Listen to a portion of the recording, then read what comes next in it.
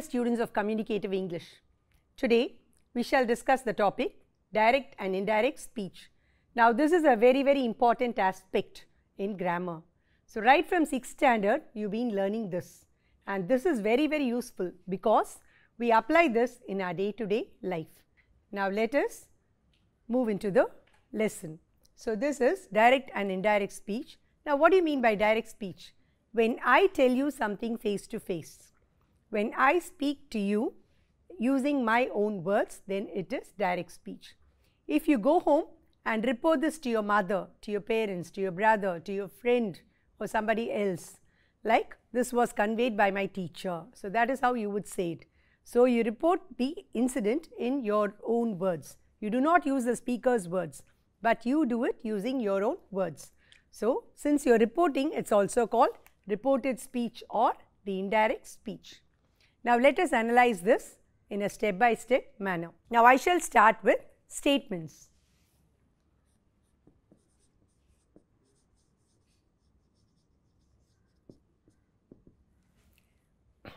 Now you have to pay attention to certain things. I'll give you an example of a sentence here. Ramesh said,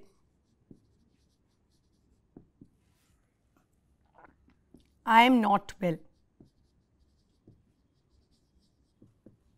So Ramesh said, I am not well. Now you find two verbs here. This is one and this is the other. Now this verb is called the reporting verb.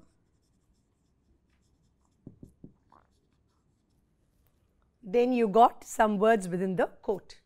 Now this is the verb within the quote or the reported verb as we see later on. Now here Ramesh said, I am not well. So when you transform this from the direct into the indirect, you use a linker, a connector. Ramesh said that. Now you remove the punctuation marks, you remove this comma here, you remove the inverted quotes here. So Ramesh said that. Ramesh is going to express something about himself. So this pronoun I represents Ramesh.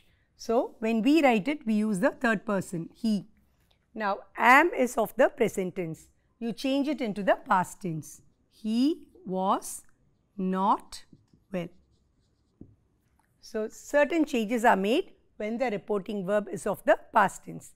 Now I consider two sentences where the reporting verb is of the simple present or the simple future. Ramesh says, I am not well. So he is doing this at the moment. So Ramesh says that. Again, this I refers to the speaker Ramesh. So he, but because the reporting verb is of the simple present, you do not make any change in the tense form of the verb within the quotes. So according to this pronoun, personal pronoun I, you use am. When you use the third person, you use is, which is of the simple present tense. Ramesh says that he is not well. Now yet another sentence.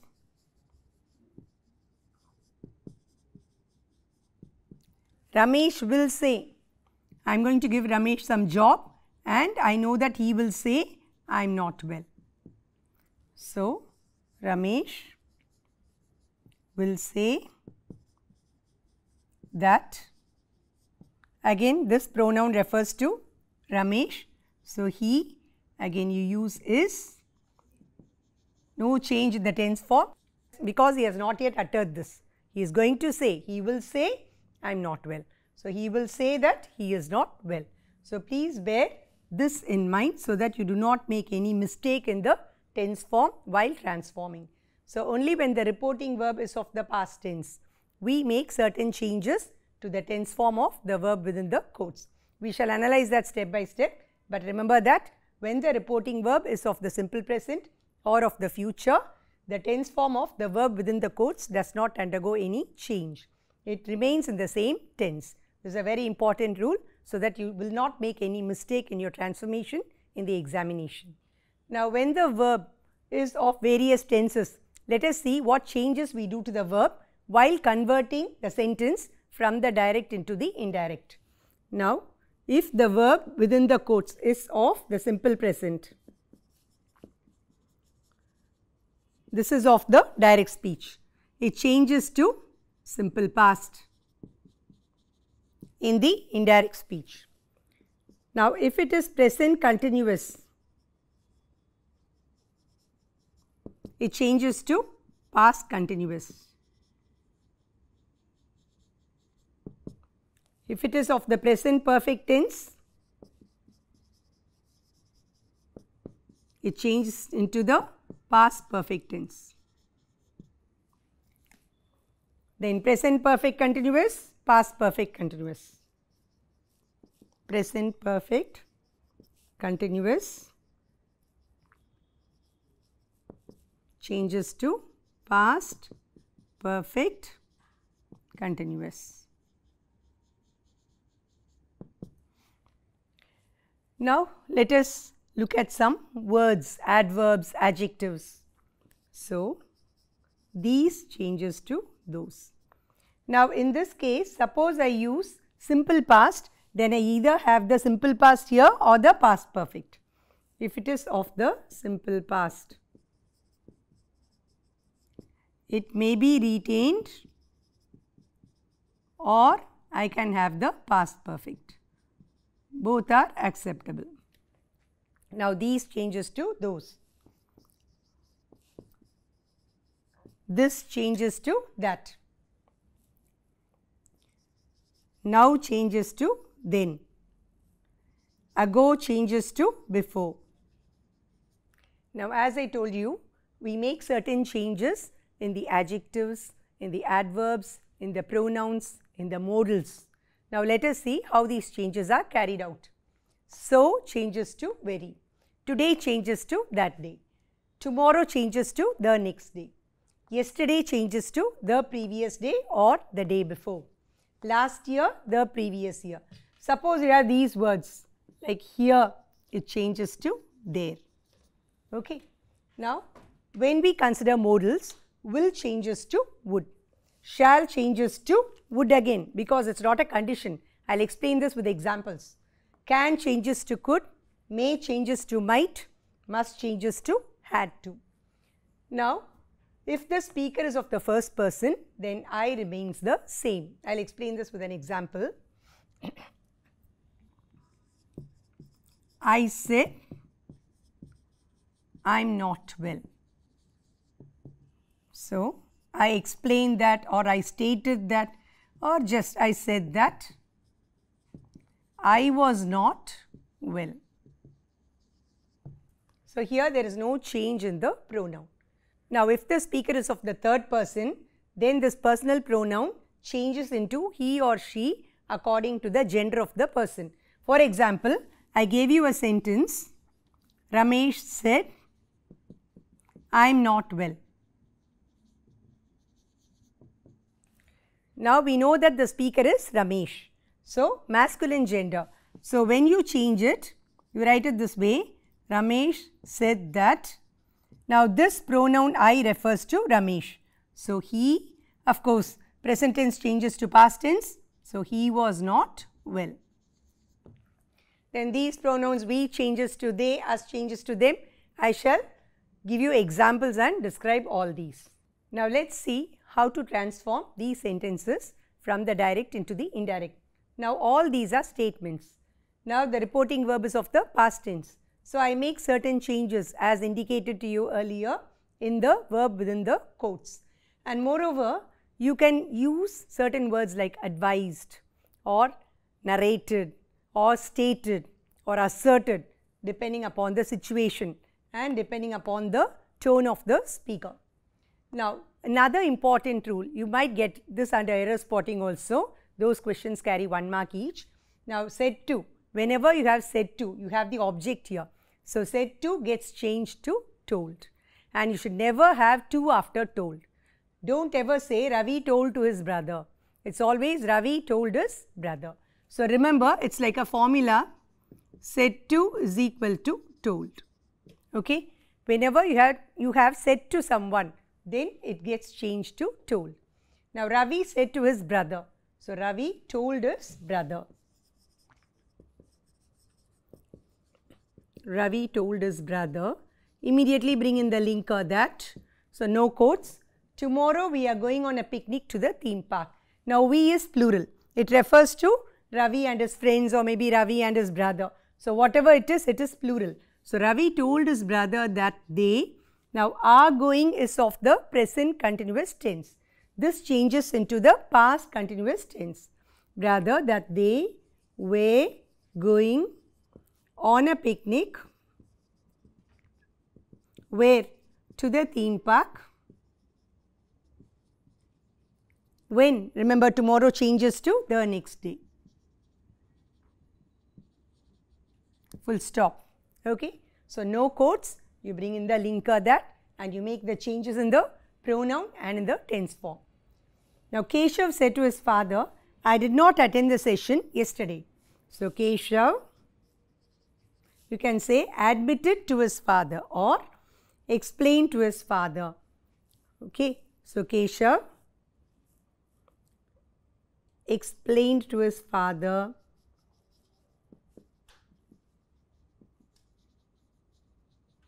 that. Now I refers to Keshav. So changes to he. Now did not attend. So this is past tense. So I use the past perfect tense.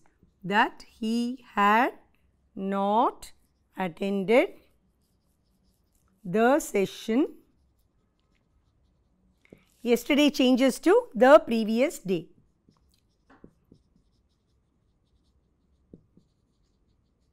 So Keshav admitted to his father or explained to his father that he had not attended the session the previous day. Now look at the next sentence. Mukund said, I was cleaning my room this morning. So Mukund, you can have stated that or just the same verb here, said that. I refers to Mukund, again masculine gender. So he was cleaning. This is of the past continuous tense. So I change it into the past perfect continuous tense.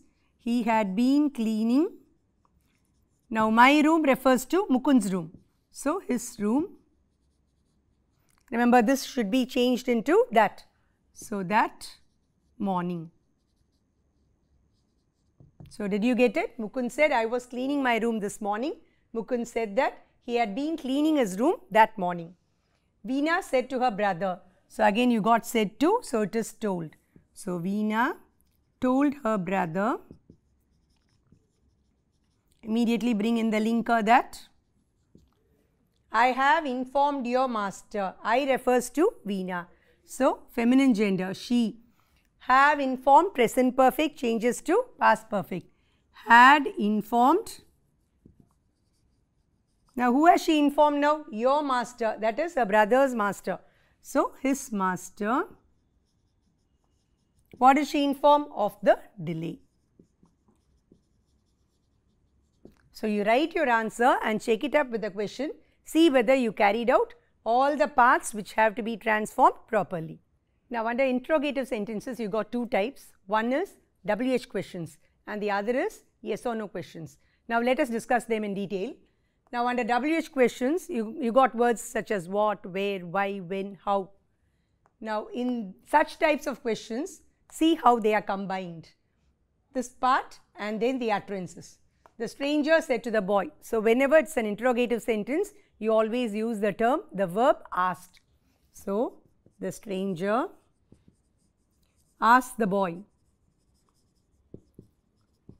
Remember students, you should never write that after asked.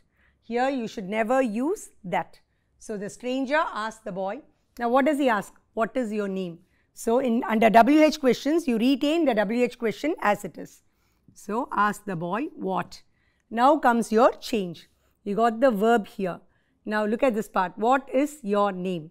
So change it into what. Your refers to the boy. So the pronoun is his. Said to the boy your name. So his. What his name was. So present tense is changed into past tense and there is an inversion. The verb comes only later because if I say what was his name, it is still a question. Understood? My job is to convert the question into a statement. So I take it to the end part after his name. Ask the boy what his name was. And he asked one more question. So you can say he further questioned the boy or asked the boy. Now where do you live? Again, where is a WH question. So I retain the word as it is. Now forget do. Look at this part. Where do you live? So you pronoun, it refers to the boy. So I use he, where he. Now do live is present tense. So I convert it into the past tense. Where he lived. He further asked the boy where he lived. Is it clear to you? The stranger asked the boy what his name was. What is your name? What his name was. Where do you live? He further asked the boy where he lived. Full stop. Don't ever forget to place a full stop there. Don't put a question mark. Be very careful about it, because all punctuations carry marks in this transformation. Now next one, the teacher said to Rohit ends with a question mark. So the teacher asked Rohit, or the teacher inquired Rohit.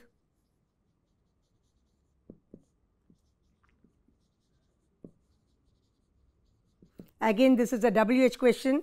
So remove the quotes, remove the capital. So small w, why? Were you absent? Forget this. Look at this part. You refers to Rohit, masculine gender.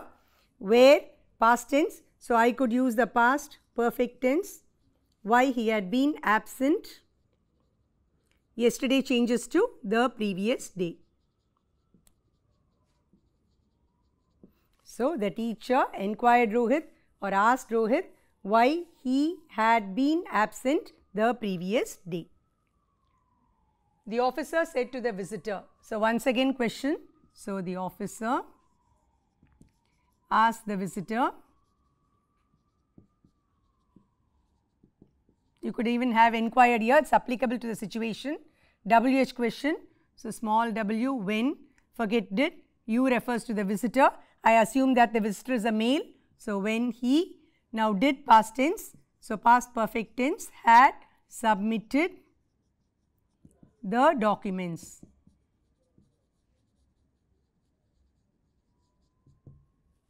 He also asked him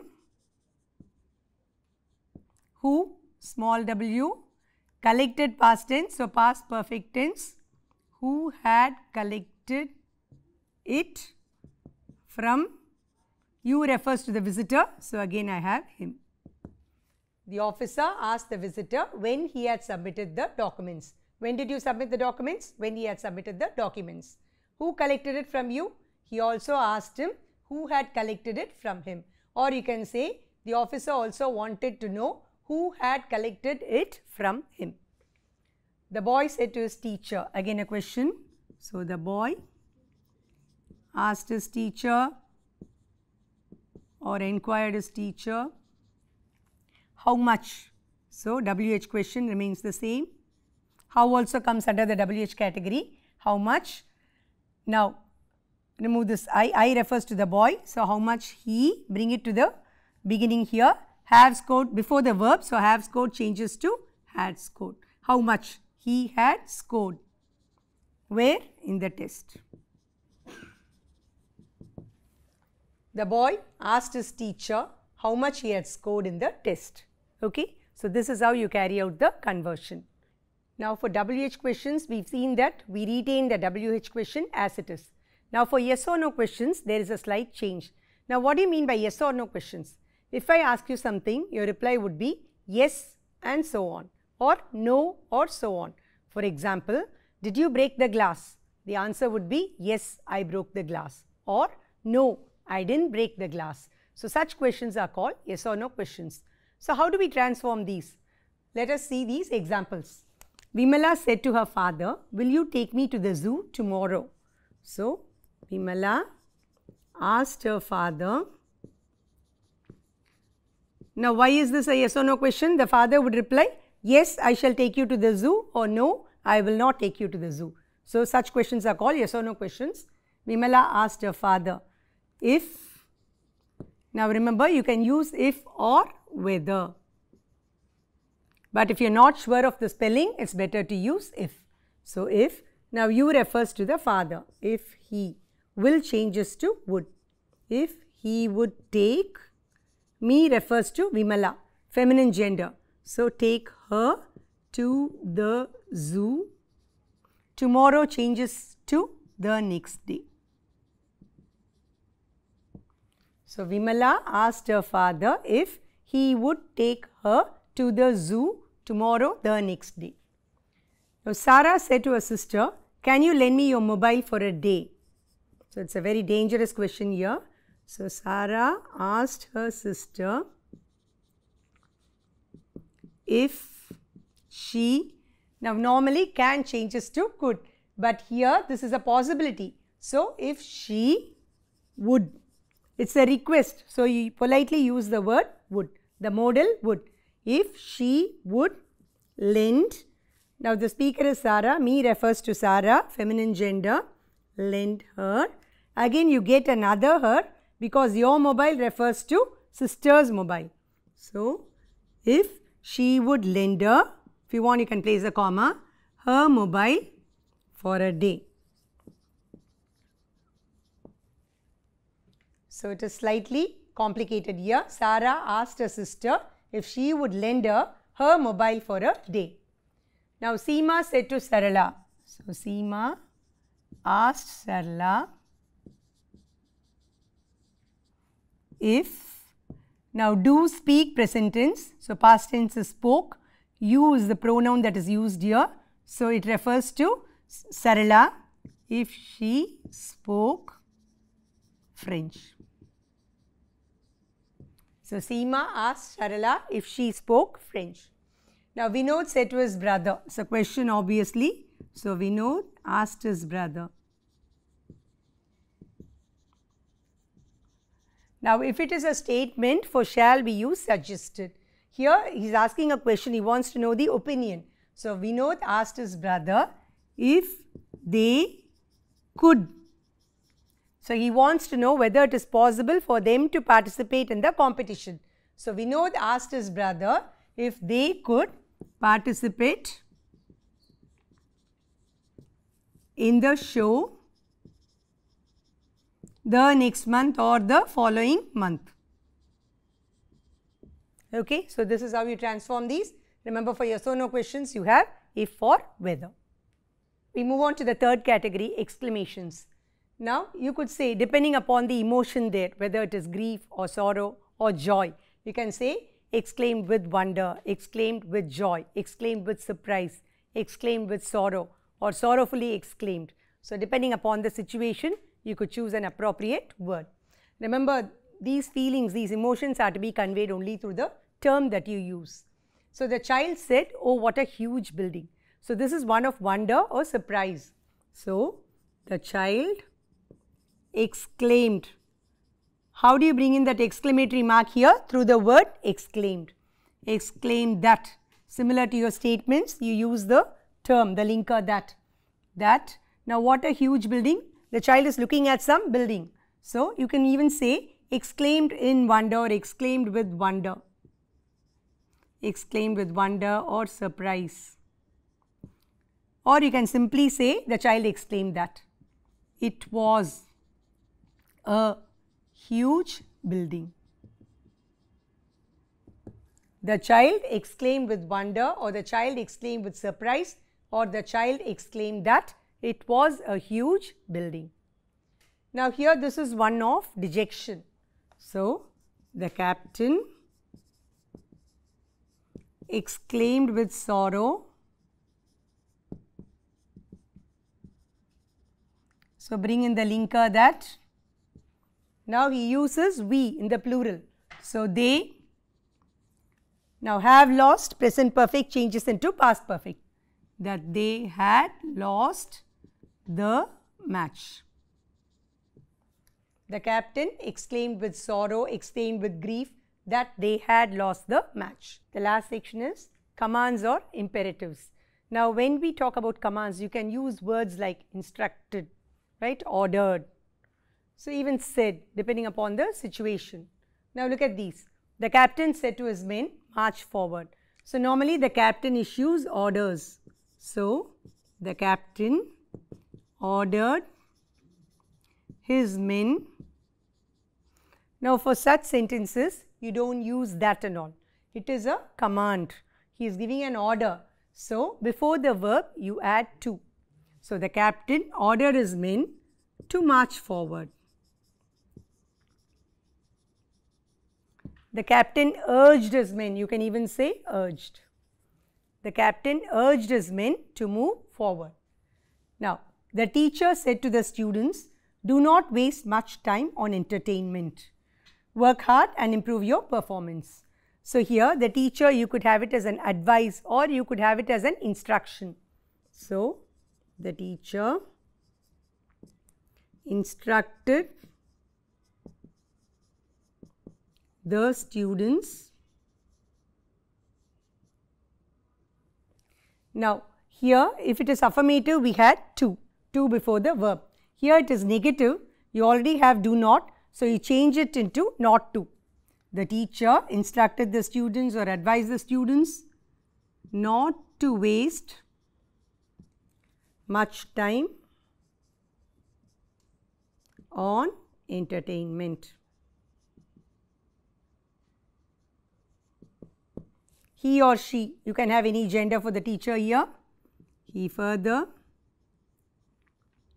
I have used instructed here, so I would choose advised.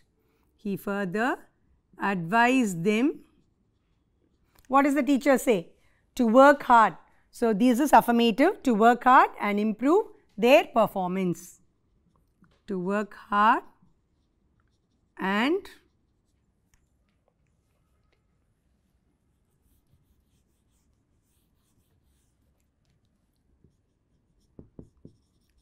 improve their performance. I'll read out the answer once again. The teacher instructed the students not to waste much time on entertainment. He further advised them to work hard and improve their performance. Now look at the next sentence. The mother said to the child, do not play with fire. So fire is a dangerous source. So here you could choose the term warned. The mother warned the child.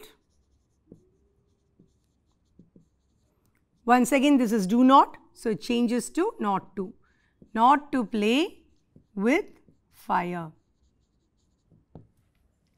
Now look at this sentence. The manager said to the clerk, you have to complete the work by this evening. So this is like a strong command. So the manager, you can have ordered or even instructed. If I use ordered, I will say ordered the clerk to complete. Okay. When I use instructed also, I would say instructed the clerk to complete. Or I could use this word and rewrite it in this way. Strictly told the clerk that he had to complete the work by that evening. He added that. See, otherwise you cannot leave. So he could not leave otherwise.